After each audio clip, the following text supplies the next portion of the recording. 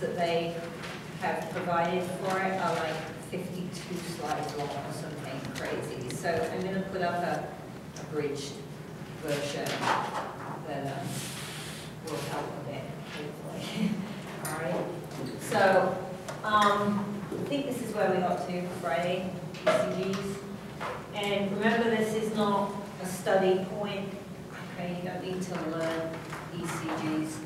But they are really interesting to look at when we think about the cardiac cycle, because the ECG is a picture of the cardiac cycle. All right. So in the P wave here, this is the atria depolarizing and contracting, and then this flat segment, the PQ segment, is the atrial AV node delaying the signal, okay?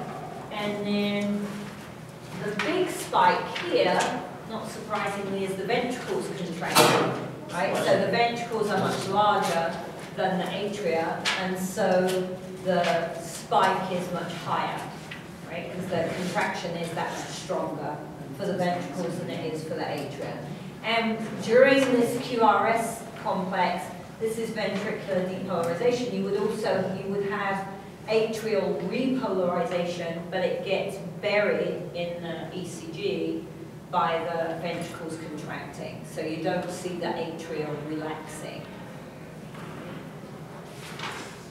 ST segment, and then T wave is repolarization from here through here, and this is the start of atrial depolarization again.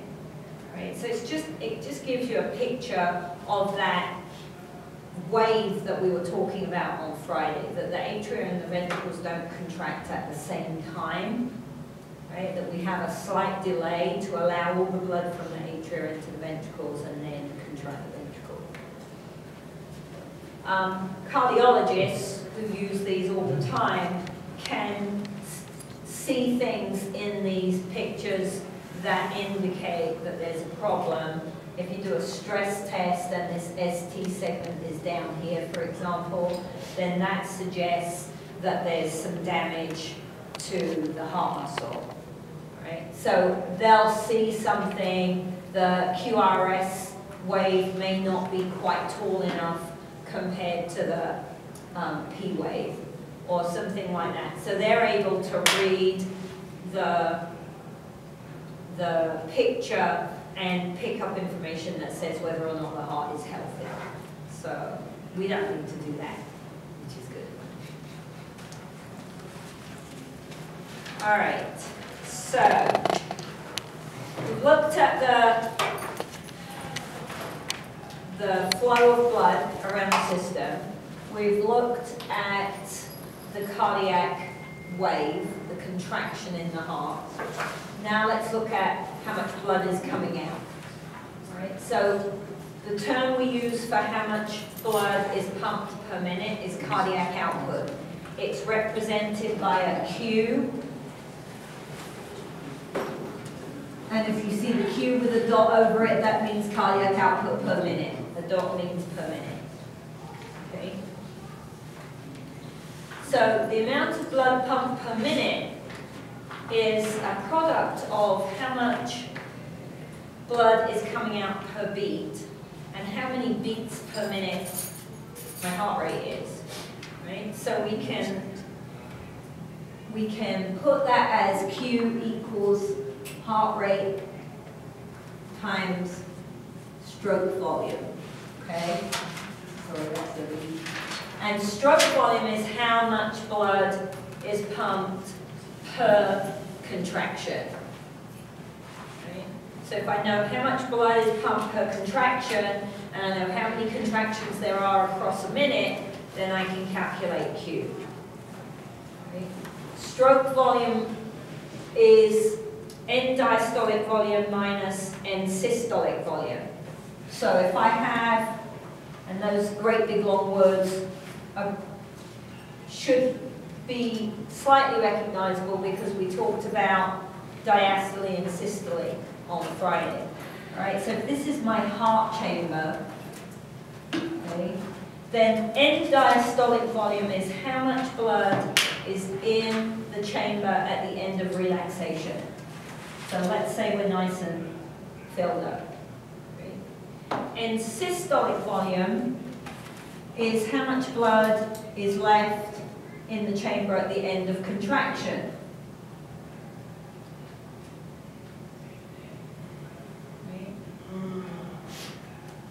So stroke volume is EDV minus SB. So this bit, what came out is stroke volume.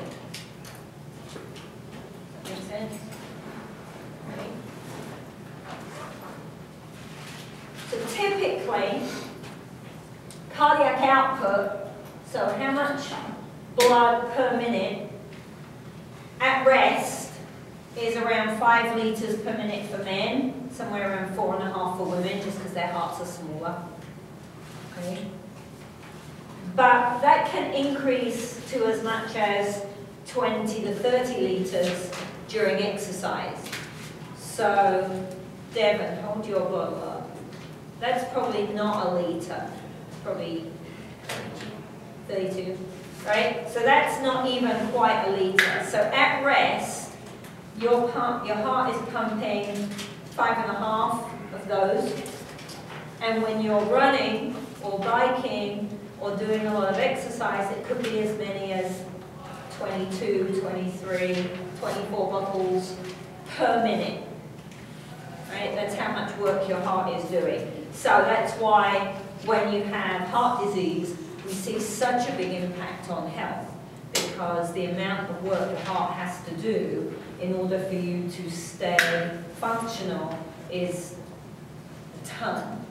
Right? So as soon as it's even slightly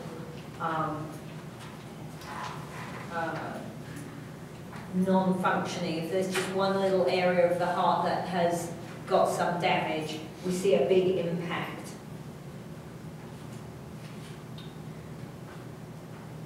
Resting cardiac output then.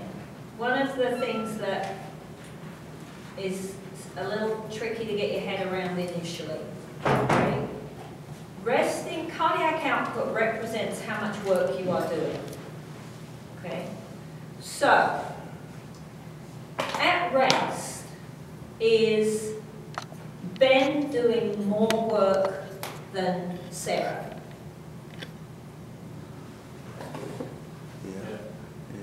Yes. Who says no? Yes. Who says yes?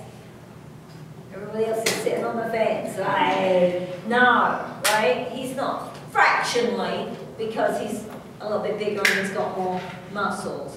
But your work rate when you're sitting down is minimal, right? So at rest, Ben's will be a little bit more than Sarah's just because he's bigger, but it wouldn't be any different to a sedentary person who was the same size as him. Right? And if we normalized it to weight, we wouldn't see a difference between Sarah and Ben. Okay? So, resting cardiac output, if I am 6 foot tall and 150 pounds and sedentary, my resting heart rate, resting cardiac output would be the same as if I'm 6 foot tall, 150 pounds and active, because you're not doing any work. Where we start to see differences as soon as we start to train. Right? So when I'm training, I need a lot more cardiac output during training, right? And what happens to my heart rate when I train at rest? Slow down. Goes down, right? So at rest, this may be the same, whether I'm sedentary or I'm active, but how I get that is slightly different, all right? Sorry, I don't have all the colors here. If I'm got a lower heart rate because I'm an exerciser, but this has to stay the same, then I have to have a higher stroke volume. Right? This then, the fact that I've got a higher stroke volume, as we'll see in a minute when we start looking at exercising, that means that then when I exercise and my heart rate goes up, now I'm able to create a lot more blood flow to provide nutrients and oxygen to the muscles.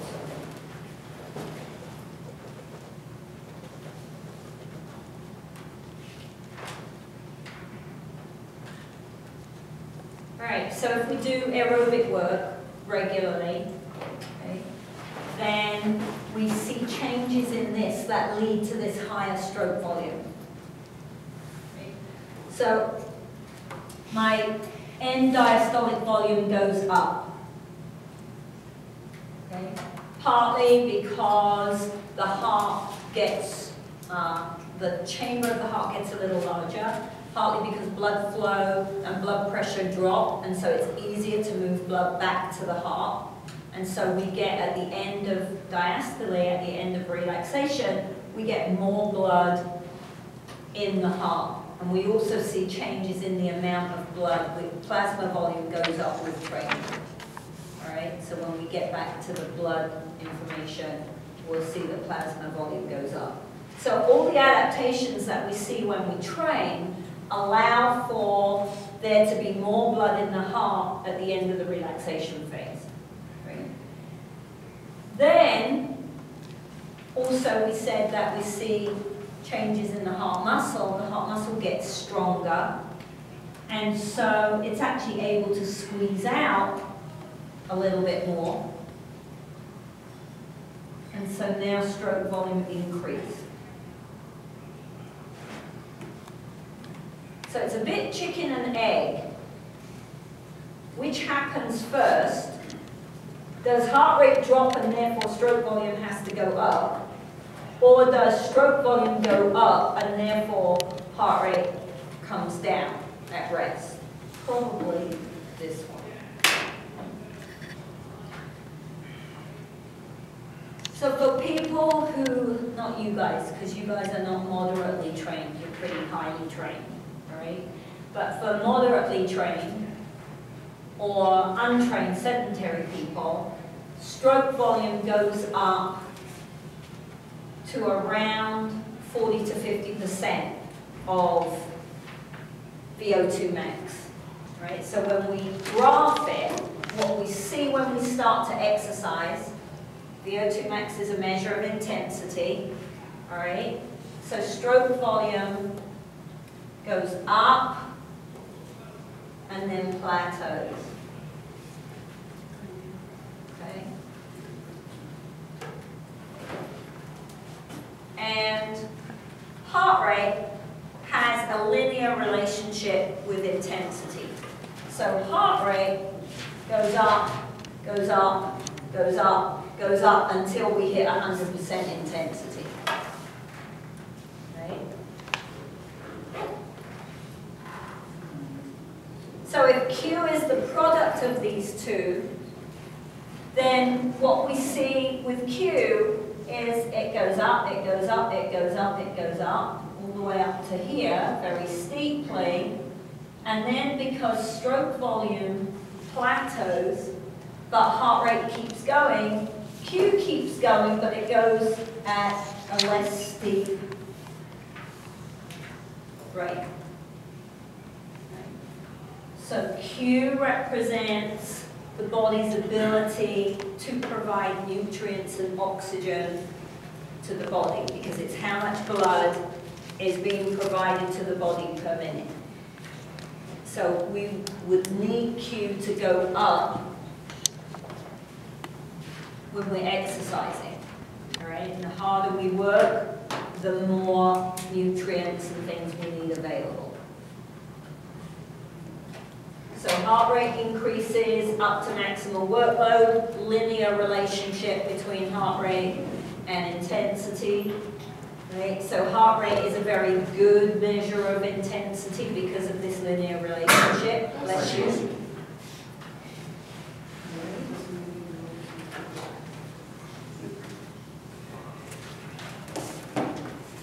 So end diastolic volume can increase as much as 10%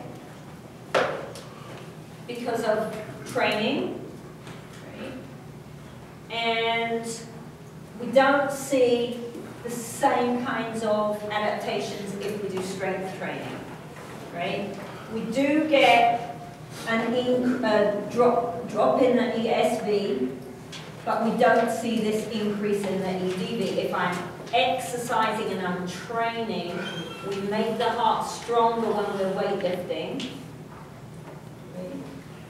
We said on Friday that the heart muscle is thicker for different reasons, whether I'm weightlifting or I'm running. Right? If I'm weightlifting and I'm having to push blood out against a very high blood pressure, it makes the heart stronger.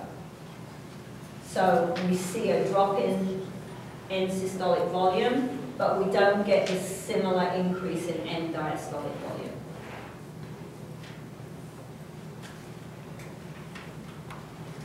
All right, I think I'm done, guys.